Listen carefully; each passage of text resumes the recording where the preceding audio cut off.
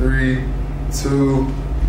Good evening and welcome to the Alabama A&M Football Review with head coach Anthony Jones. I'm Lee Jean. The 72nd Magic City Classic here at Legion Field. Coach, Bulldogs came up short, score of 31-7. Before we look at the game, you had an off week to get ready. Talk about getting some of the players healed up and coming back from some injuries. That's what we tried to do the first week. We practiced one day.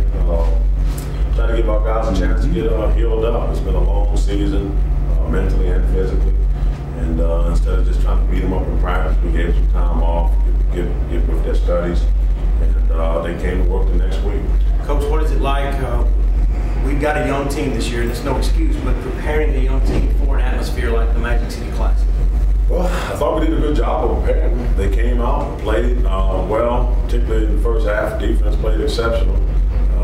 We gave ourselves some opportunities offensively, even on special teams. But made some mistakes. We're making those same old mistakes as a young group. And what I want to see is us growing from the mistakes that we're making and not just keep repeating them. And right now, we just keep repeating them. Coach, you talked about those mistakes.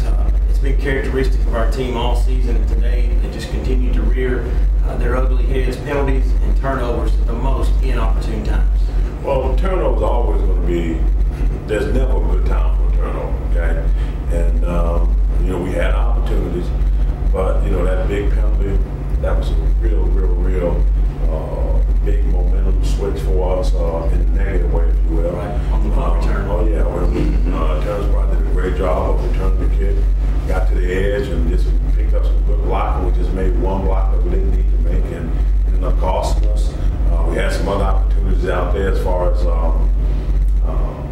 some guys being open and we couldn't connect with them. And we just got to learn.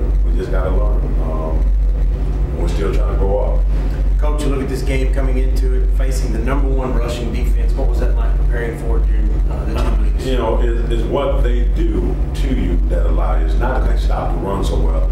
It's what they do. They get tackles for loss. We had a plan for that. We just didn't execute it to a team. We'll take a look at some first half highlights when we come back on the Alabama A&M Football Review.